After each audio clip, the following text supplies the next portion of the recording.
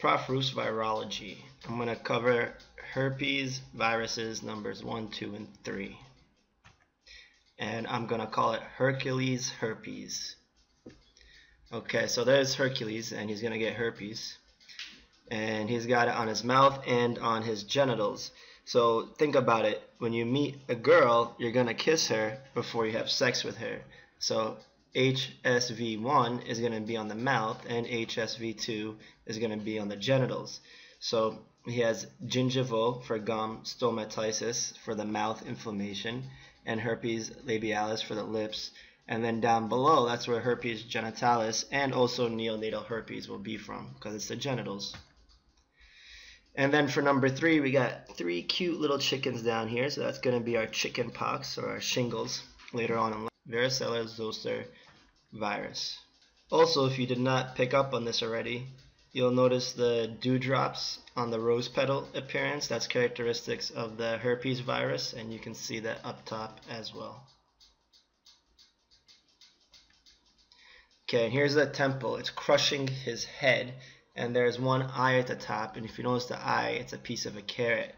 So one temple, which means HSV1, most common cause temporal lobe encephalitis, and one eye, which means HSV1, with carrot coming from keratoconjunctivitis. And then I just put a donut. He likes to eat donuts because the capsid is donut shaped, which is called toroid. You can think of like a Taurus or a Trojan horse in Hercules time. Also, I put 3 gems on there, which means HSV1 in the trigeminal ganglia, trigem, 3 gems. And then down there, it's around his ball sack, so sacral ganglia. Okay, now here's a bomb, and it's all wrapped up, which reminds you that this DNA, when it gets its nuclear envelope, it's going to be from the nucleus, so a nuclear bomb, and it's all wrapped up, as opposed to the other DNA viruses, which get them from the plasma membrane. He's chained down. The chain is to remind you of how you're going to test for this virus by a polymerase chain reaction, and there's 2 chains for 2 DNA strands.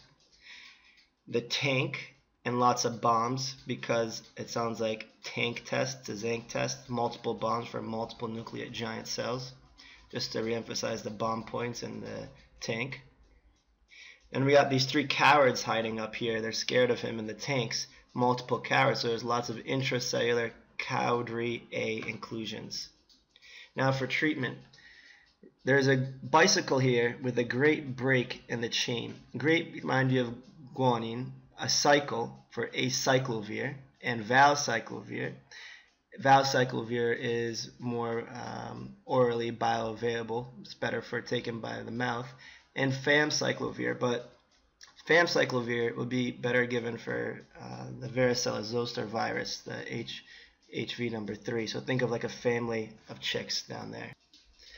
And also, acyclovir is monophosphorylated by the herpes virus thymidine kinase. So just remember thigh, like herpes thigh, has strong thighs, so thymidine kinase phosphorylation. And that's it.